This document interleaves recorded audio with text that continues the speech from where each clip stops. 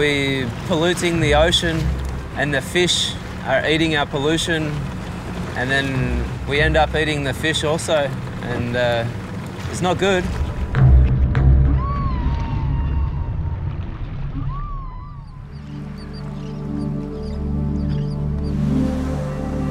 When I was pretty young, having experienced sailing dinghies as a kid and getting to meet people that have had a lifestyle of looking after boats, I thought that was a pretty good way to live.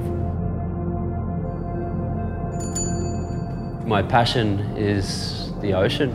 For me, it's a big part of my life.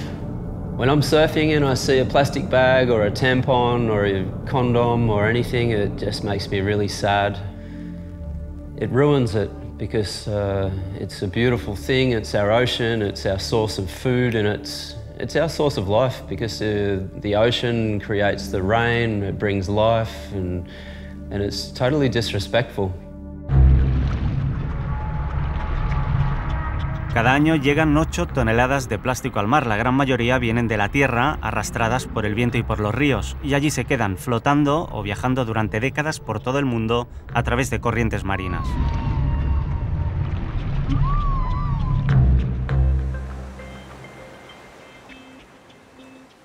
Chips. This is plastic. It's never going to go away. It's not biodegradable. And have a look here. It has a recycling sign. And it has an instruction of what to do with your product.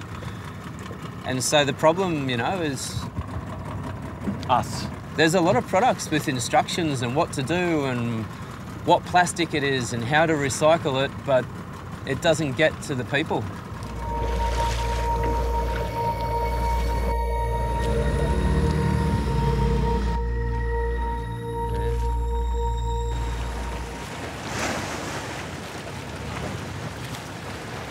A little bit of styrofoam.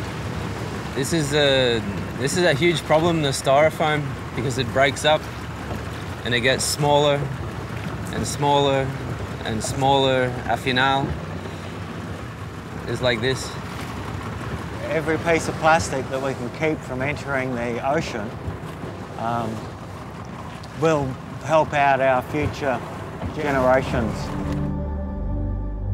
Andrew y Pete se conocieron en el mar. Los dos reparaban barcos en regatas por todo el mundo. Un día amarraron en Palma de Mallorca y allí se quedaron. Su pasión es el mar, también su preocupación, y por eso juntos han creado un invento sencillo y revolucionario para limpiarlo.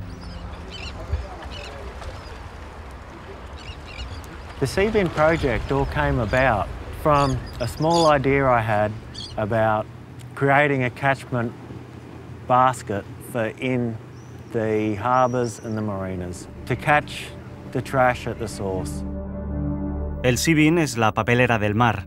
Colocada en los puntos estratégicos de un puerto, absorbe los residuos flotantes gracias a una red y una bomba de agua. Andrew es el inventor, Pete, quien lo ha hecho realidad. Last year, I got serious and I quit my job. I moved out of my house because I couldn't afford to pay for a factory and a house, so I put a bed in the factory. And so for 1 year and 3 months, we're serious and we're just doing Seabin project, and I saved all my money and I spent it all. So I invested it. De momento existe solo un prototipo que tiene la capacidad de recoger 500 kilos de plástico en un año, pero gracias a un exitoso crowdfunding consiguieron 250.000 euros para invertir en su proyecto. It's really important for us to have a scientist involved for the project because we want to know what we're doing so we can make it better. And this is one of the main reasons why we have Sergio with us, is to be responsible and do this properly. Sergio está creando un programa de investigación con los residuos que recoge esta papelera marina. El objetivo es hacer una base de datos mundial para analizar a fondo la problemática del plástico y sus efectos. Para ello debe hacer mucho trabajo de campo y entrevistarse con profesionales del mar. Pues los plásticos todavía son visibles, se pueden recoger. El problema es cuando se convierten en microplásticos y se deterioran hasta nivel molecular. Esto es más peligroso, y es más peligroso porque, entre otras cosas, pasan a la cadena alimenticia. Es más, algunas especies, por la composición química de los plásticos, cambian de sexo. El cambio es de hembra a macho, con lo cual hay menos hembras con menos puesta de huevos y por lo tanto menos reproducción, con la consiguiente cadena que lleva a que haya menos peces en el mar. Esto a nosotros nos preocupa mucho porque nosotros vivimos del mar. Es nuestra forma de vida, es nuestra casa. Hay estudios que afirman que en 2050 habrá más plástico que peces en el océano. Es como si cada minuto 4 camiones vertieran su carga al mar. Una carga que, si no se evita, nunca desaparecerá. The Seabin project is it's a way of me showing my love for the ocean, my passion for the ocean, my passion for future generations. We really want to keep the ocean as a source of life.